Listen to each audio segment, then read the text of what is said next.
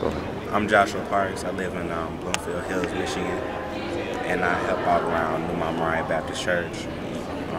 We have a Forgotten Harvest. I usually help out with that. It's giving out food to people that can't afford it at the time.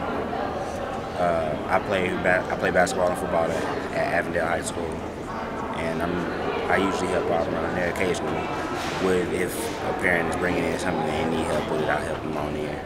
And I just look to help anybody around the community that need it. But other than that, I'm just looking to help out anybody that really needs help. So.